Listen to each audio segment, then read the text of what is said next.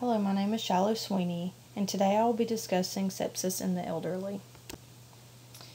In this presentation, I hope to accomplish the following: provide a clear definition of sepsis, explain the effects of sepsis on the elderly and its effects on the different body systems, define both modifiable and non-modifiable factors, define a treatment plan for sepsis, explain primary, secondary, tertiary rehabilitation services, explain how technology and informatics can help the treatment plan for sepsis.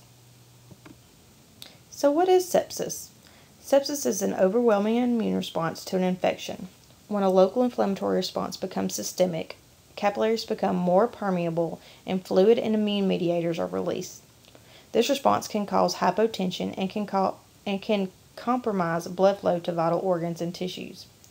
When there is a systemic inflammatory response, it is called SIRS. And with the presence of an infection, it is sepsis.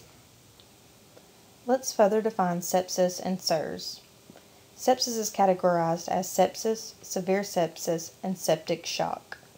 Sepsis is when you have SIRS in the presence of infection, and SIRS is when two or more of the following are present: body temperature of less than 36 degrees Celsius or greater than 38, heart rate greater than 90, respiratory rate greater than 20, or a PaCO2 less than 32, a white blood count of less than 4,000 or greater than 12,000, or when you see a greater than 10% of immature neutrophils.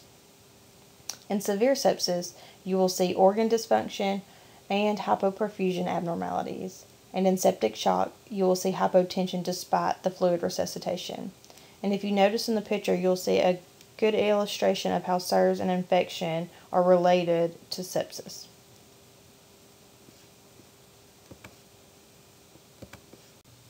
Did you know that approximately 28% of hospital mortality rate is because of sepsis, and that the incidence and mortality is highest among the elderly? Individuals over 65 years are 5 times more likely to have an infection to be classified as severe sepsis. And elderly African Americans have an even higher incidence of sepsis than Caucasians. A higher incidence is also found in the male population. However, women do typically have a higher mortality rate with sepsis. It is important to understand sepsis in the elderly as well as the normal physiological changes in those over the age of 65. The normal physiological changes can be affected by sepsis and can play a role in the susceptibility of the elderly in developing sepsis. I think it is important to first start with the immune system when discussing sepsis. The immune system is responsible for protecting the body against microorganisms.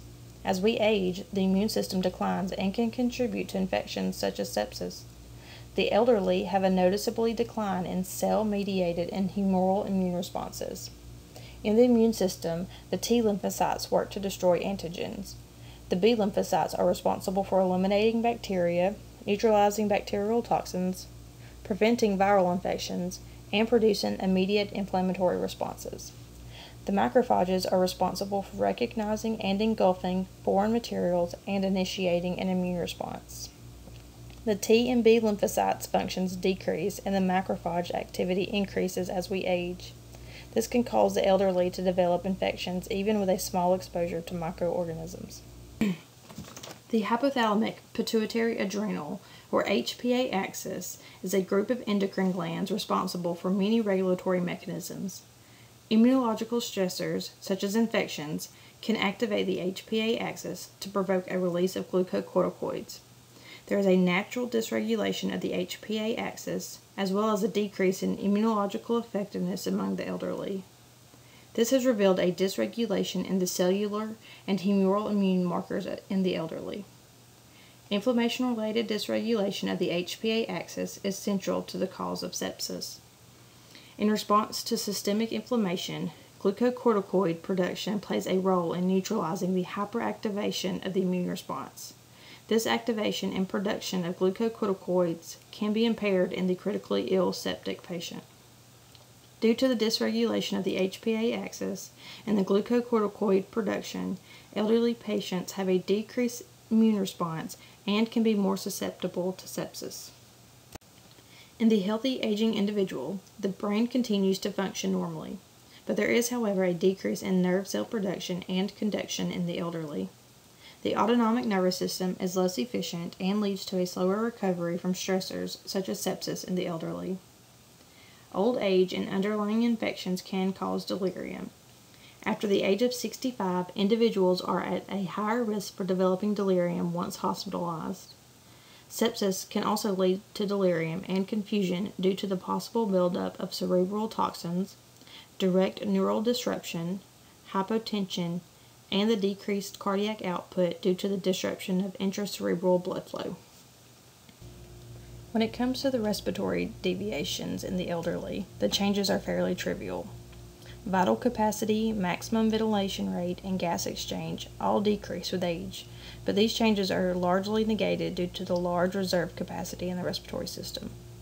The elderly patients are, however, less able to tolerate hypoxia. Older individuals are at a higher risk for developing respiratory infections such as bronchitis, pneumonia, flu, and ARDS. Respiratory infections are the most common cause of sepsis in the elderly. Not only are respiratory infections often the cause of sepsis, but sepsis can cause lung injury. Diffuse alveolar damage is caused by the inflammatory response during sepsis due to the presence of endotoxins in the bloodstream.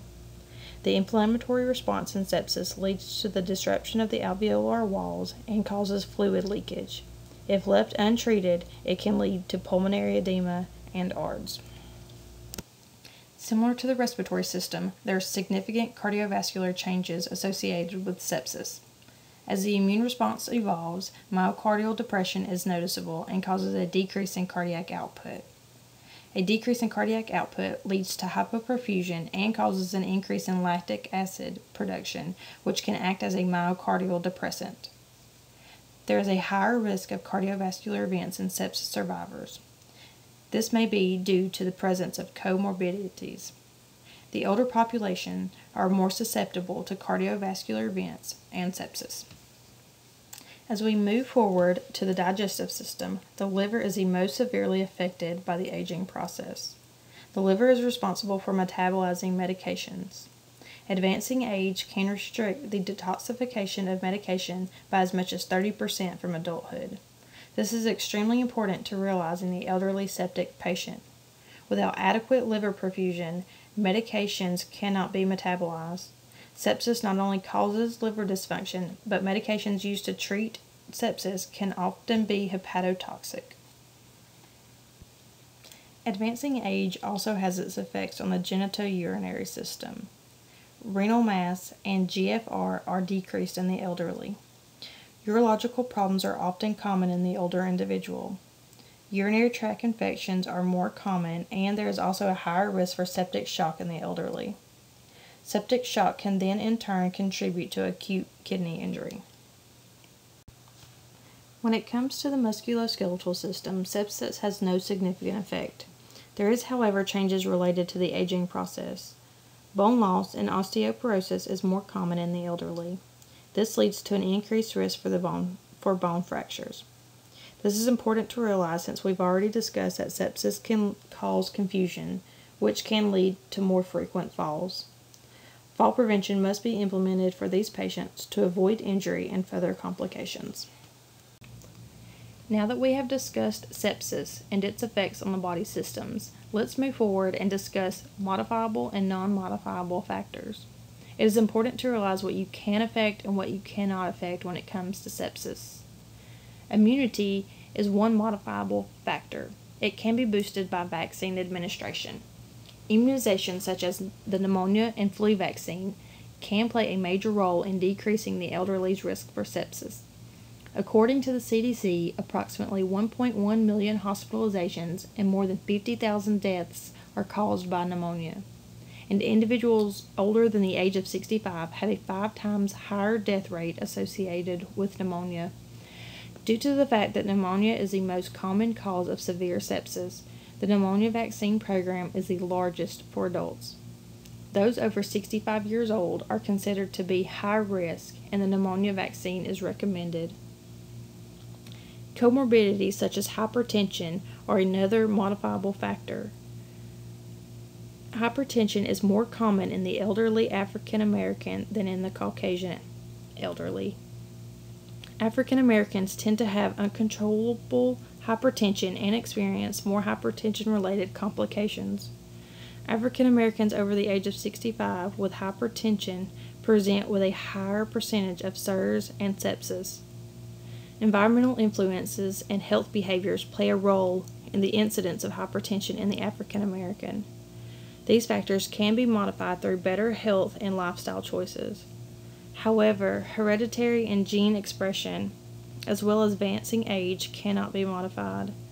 Gene expression and polymorphisms are more prevalent in the African American and are associated with infection pathways that can cause an increased susceptibility of sepsis. Now that we know what sepsis is and how it affects the body, how do we treat it? The Surviving Sepsis campaign is a joint collaboration of the Society of Critical Care Medicine and the European Society of Intensive Care Medicine, committed to reducing mortality from severe sepsis and septic shock worldwide. The Surviving Sepsis campaign developed guidelines and bundles for hospitals in hopes to decrease sepsis mortality. According to the Surviving Sepsis campaign, you must do the following within 3 hours: measure lactate levels, obtain blood cultures, administer broad-spectrum antibiotics, fluid resuscitation of 30 ml per kilogram of crystalloid for hypotension or lactate greater or equal to 4. Within 6 hours, you must administer vasopressors to maintain a mean arterial pressure of greater than or equal to 65. Reassess volume status and tissue perfusion for persistent hypotension after fluid administration, or if the initial lactate level was greater than or equal to 4, and remeasure lactate if initial lactate was elevated. This concept map shows a condensed version of sepsis and nursing diagnosis related to sepsis. As nurses, it is important to identify and intervene early in sepsis. Sepsis is related to infection and often caused by pneumonia in the elderly. It can lead to impaired gas exchange and altered tissue perfusion. A risk for fluid volume deficit and decreased cardiac output can lead to hypotension and organ dysfunction. Nursing interventions are crucial and include, but not limited to, monitoring of vitals and labs. Rehabilitation services such as primary, secondary, and tertiary services are often necessary for the sepsis patient. For those that do survive sepsis, they tend to have a poor quality of life and develop cognitive and functional disabilities and often require a considerable amount of acute and long-term care. Primary rehabilitation services include those provided from acute care facilities, often in critical care units. Early recognition and intervention is crucial during this stage. Monitoring of vital signs for tachypnea, tachycardia, hypotension, fever, and decreased urine output is important. Interventions such as fluid and antibiotic administration, supplemental O2, and or mechanical ventilation is often necessary during this stage of care. After primary rehabilitation services are complete, secondary services at a skilled nursing facility or rehab facilities may be necessary for functional rehabilitation or further IV antibiotic therapy. Once this is complete, sometimes further rehabilitation services are often needed, such as home health or hospice. So how can we detect sepsis early? Technology and informatics can play a role. Electronic medical records and clinical surveillance software can provide real-time pictures of potential risk to the patient. It can also empower clinicians with knowledge to improve outcomes, strengthen regulatory compliance, and often lower costs at the same time. These programs can accurately and automatically identify issues such as sepsis, provide immediate, actionable information, simplify reporting, and support clinician workflows. Combining electronic medical records with clinical surveillance software can help detect sepsis early and may improve outcomes for our patients. Thank you for your time.